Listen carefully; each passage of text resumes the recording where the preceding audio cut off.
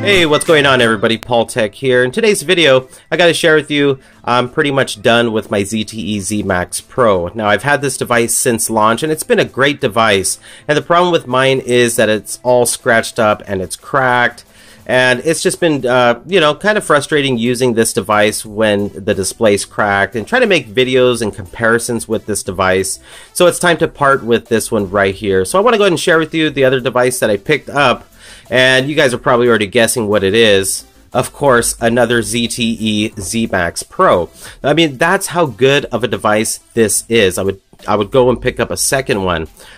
You're getting some great features on this device. I mean, this is one of the best devices that came out in 2016. And even going into 2017, this is still a great value of what you're getting here. Now, how I got this is on a port-in special. I have Cricket and I ported in my account. So I actually picked this up for free. I paid $17 in sales tax. And then I picked the $50 unlimited plan. So out the door, I paid $67 and that was it. Brand new ZTE Zmax Pro, 13 megapixel camera, flash, fingerprint sensor, really nice design here, good build quality, 6-inch display here. I haven't even set up my fingerprint sensor yet. Nice 1080p display on this device right here. Go ahead and crank up brightness just a little bit there. But a beautiful, beautiful display. Near stock Android experience, 3400 milliamp battery, Type-C charging on this device. I mean, the list goes on and on.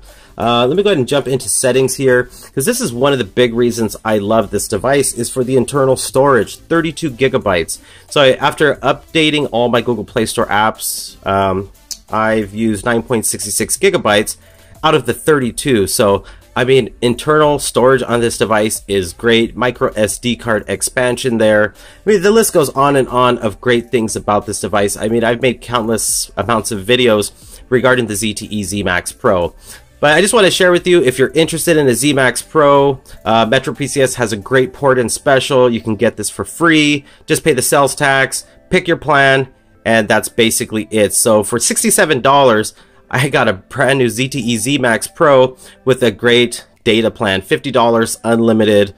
And yeah, so just wanted to share this information with you guys. I will definitely be making a comparison video with this Zmax Pro versus the Grand X Max 2 very soon. But yeah, so thanks for watching, everybody. Thanks for subscribing, and I will talk to you on the next one. Bye.